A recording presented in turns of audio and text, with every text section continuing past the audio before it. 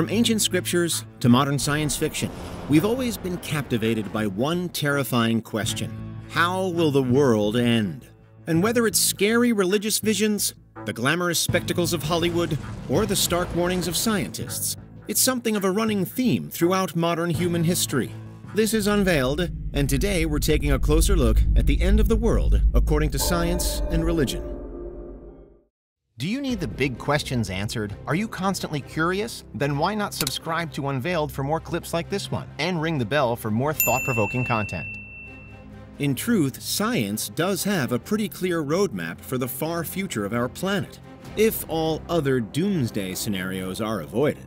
Geologically speaking, most of our knowledge comes from our study of other stars and star systems in the universe. The general life cycle of a star is well understood, and therefore so is the future of our Sun. Currently, the Sun is happily burning through its main phase, a stable period that lasts for billions of years. But it will eventually run out of fuel. When that happens, it'll dramatically change and begin to die. Its surface temperature will decrease and it will appear more red, transforming into what's known as a red giant star. During this cosmic transition, the Sun will expand out and out, comfortably devouring Mercury and Venus as it does so. Again, its surface temperature will have decreased, but it will remain a burning and deadly prospect, far hotter than any other solar system body. Most estimates are that it will also envelop and destroy Earth. Or if the expanding Sun doesn't quite make it so far as the 93 million miles that currently exist between us and it, then it will certainly scorch our planet into a lifeless crisp.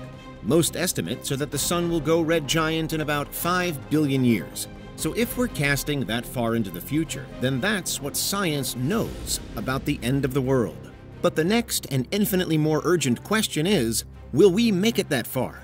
The Earth today is around 4.5 billion years old. So it's got more than that again until the average estimate for red giant takes hold. That's a lot of time, especially considering that we, the modern human, are only around 300,000 years old as a species, and that our modern post-agricultural revolution civilization is only about 13,000 years old as well. We only have around 5,000 years of recorded human history to look back on. Statistically, then, it's unlikely that we'll be around to see the end of the world. But that said, there are many world-ending apocalyptic scenarios, specifically relating to the end of humankind, and many of which are swirling with conspiracy. With certain religions, the end times are an ever-present theme. Christianity is the widest spread religion in the world, and the apocalyptic events that it foresees are culturally ingrained. The Book of Revelation details the rapture. It isn't the end of the world itself, but it is what will apparently unfold just before the end of the world.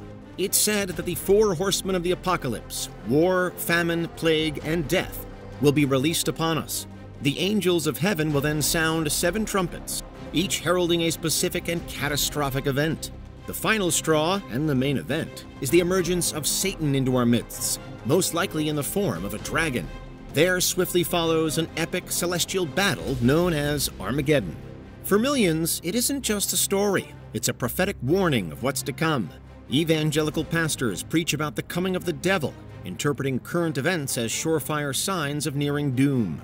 Wars, natural disasters, and political upheavals are cited by them as evidence of the apocalypse looming on the horizon. Such warnings are not new, however, and have been preached about for nearly 2,000 years.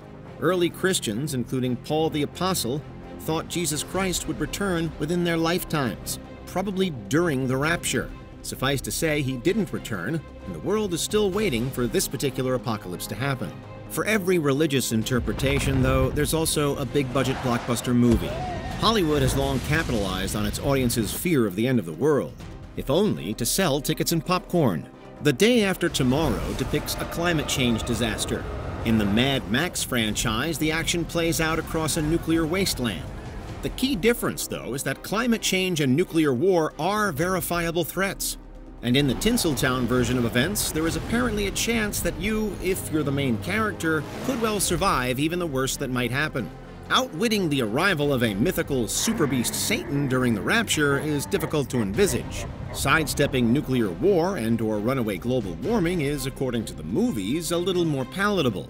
And yet in real life, that's very likely not the case. It's widely believed that it was an asteroid that killed the dinosaurs, but it's not as though that one rock instantly annihilated all of them in one hit. Rather, the asteroid strike so destabilized the global climate that the largest non-avian creatures were incapable of adapting to survive their new conditions. And over the next few thousand years or so, they died out. The frightening thing is that today's climate scientists believe that something similar could be happening right now. The Holocene extinction is currently ongoing and is dubbed by some as the 6th major extinction event in Earth's history.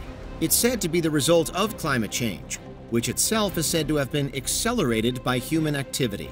Obviously, there has been no instantaneous nor explosive asteroid strike for us to contend with in the last couple hundred years. But since the Industrial Revolution in particular, climate experts say that we've endured just as dramatic and turbulent a period of climatological adjustment. And for some, it really could be the end of the world, or at least of our kind. Nevertheless, climate change is still something that A, we're struggling to combat as a society, and B, in many cases, we're lacking the urgency to stop. Because there are no instantaneous effects, it may never grab attention nor focus minds in quite the same way as, say, an asteroid strike would. In a bizarre blurring of the boundaries between science and religion, it might even be argued that climate change deniers simply don't have enough faith in the scientists that are discovering and distributing the evidence. Irrespective of what you believe, however, there are examples all over the world of governments, groups, and individuals who really are preparing for the worst. The U.S. government has specific plans in place in the event of a catastrophic event, broadly referred to as the Continuity of Operations Plan, or COOP. These protocols were largely devised in relation to the Cold War-era threat of nuclear attack, but they still exist today for any and all possibilities. In general, they include clear directions as to where the highest-ranking politicians should flee to, as well as detailed lines of succession.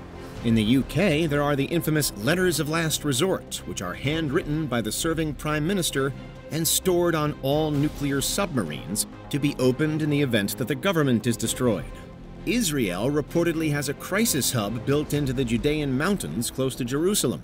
In Norway, there's a purpose-built bunker ready for the country's royal family.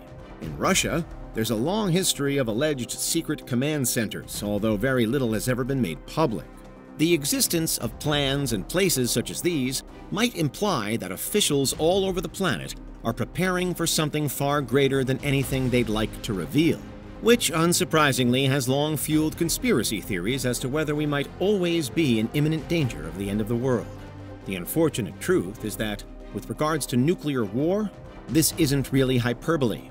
Despite modern attempts to de-escalate conflict, there are still more than enough active nuclear warheads to spark global ruin within moments.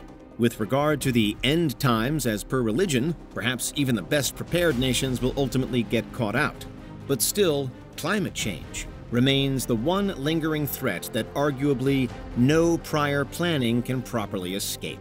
In almost all cases, and no matter how Hollywood can make it seem, surviving the end of the world will be no mean feat. What do you think? Is there anything we missed? Let us know in the comments. Check out these other clips from Unveiled, and make sure you subscribe and ring the bell for our latest content.